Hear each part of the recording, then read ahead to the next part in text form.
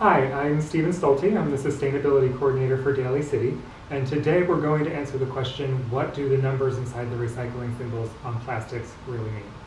So here in the City Manager's office, we've been collecting plastics over the last few weeks, and we actually couldn't find examples of every single number. So you might not actually encounter every type of plastic all that frequently in your own lives, but you'll probably encounter these.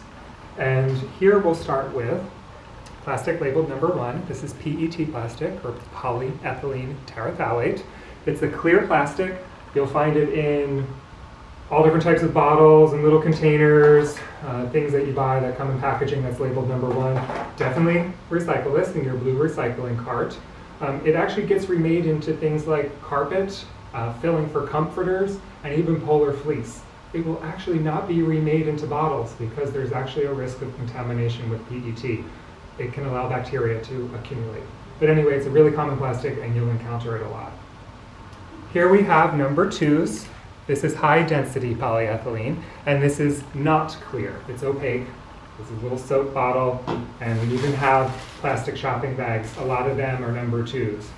In Daly City, to recycle bags, you want to put them all together in one bag, tie it off, and put it in your blue recycle cart, or take it back to the grocery store.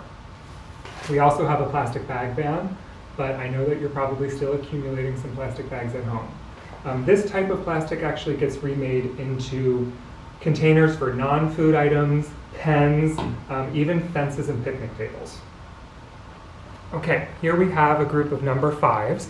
This is polypropylene, and cups and different types of food containers, things like that.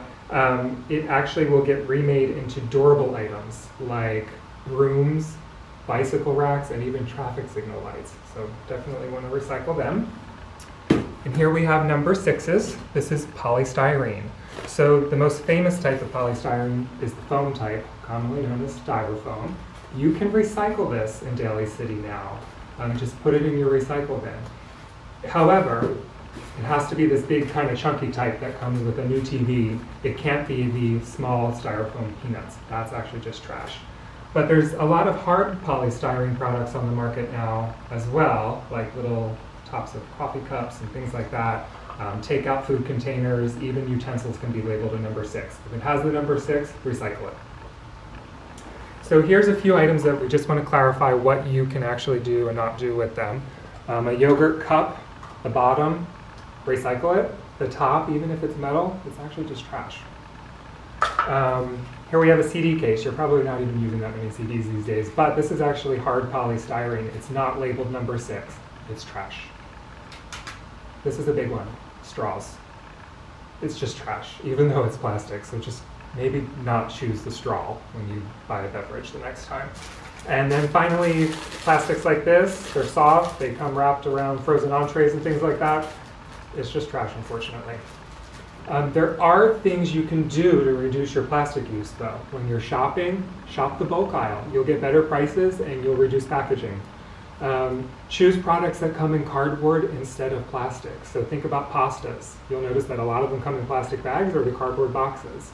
And avoid straws. Definitely avoid straws. And at home, you can also do some things too. When you're wrapping food or storing it, don't use plastic wrap or little plastic baggies. Go out and buy reusable containers that are either glass or plastic. As long as they're reusable, you can really cut down on the waste.